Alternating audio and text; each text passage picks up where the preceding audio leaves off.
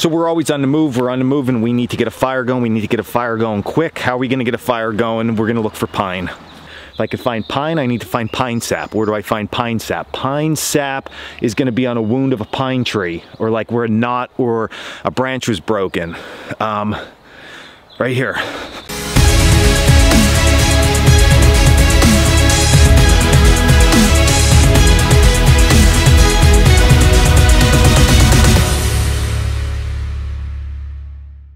Pine sap, okay?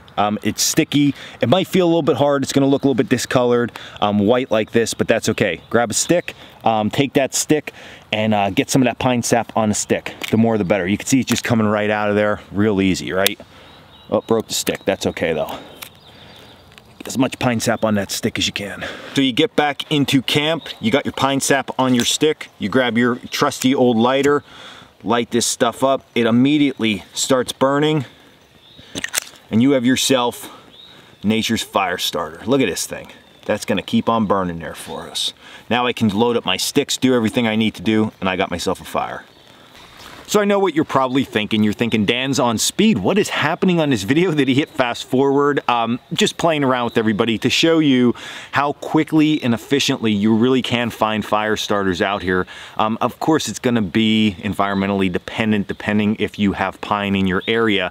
But if you do, very quickly you can find fire starters. Almost every little grove of pine is going to have some sap somewhere. Now the sap that I collected, you noticed it was like that white looking, okay? Once I broke through that harder outer area, it was very, very soft on the inside. Sometimes you'll find big globs that are soft from the outside all the way in, and sometimes you're going to find globs that look like sap that seem very hard. It's still sap, it's just dried. You can take your knife, you can break that free and utilize that. The same goes for if you find sap that's very wet still, okay? And when I say wet, it's not wet like moisture wet, it's just gooey, okay? It didn't dry out yet. You can take that and you could put that inside a piece of aluminum foil or a piece of saran wrap or a piece of cotton. It will get hard, but it still has the same properties built in. The nice thing with this fire starter also is that it has resins in it, so even if it gets wet, it's still light. So if it's raining out and you pull this off a tree, it's still gonna ignite for you. Just another nice option to have, another tool for the toolbox. So I'm gonna actually take this little bit of pine that I collected and I'm gonna dip it right in water. So it's wet, right? Give it a little shake, lifetime video here.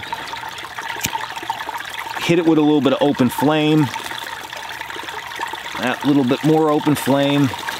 And what you're gonna notice is that stuff's burning. So even if it gets wet, it's still viable.